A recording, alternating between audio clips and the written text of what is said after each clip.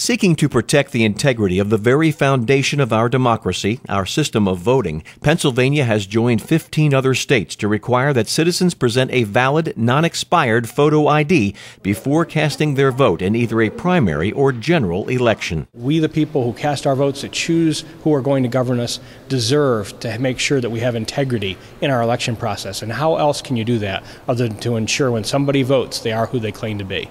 Across the country, each election season brings reports and criminal prosecutions of illegal voting, either individuals voting under a fictitious name, voting multiple times, or stealing the vote of others, even deceased persons, by assuming their identities. The voter ID bill is probably the most important thing we can do to protect the election process in the Commonwealth of Pennsylvania. I've supported this measure probably since the 2000 election, when we saw a lot of voter fraud that took place in not just in Florida, but also in Philadelphia and throughout the state of Pennsylvania.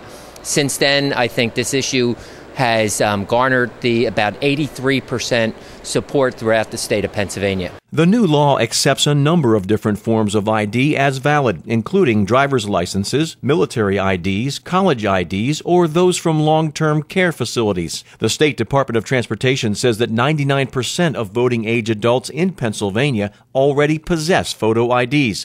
Those who don't may, under the new law, get a free ID from PennDOT. I think when you look at the right to vote in this country, it's our responsibility as legislators to make sure that we safeguard the election process. People depend on us to do that. And I think this is just a common sense issue that we're taking up here today.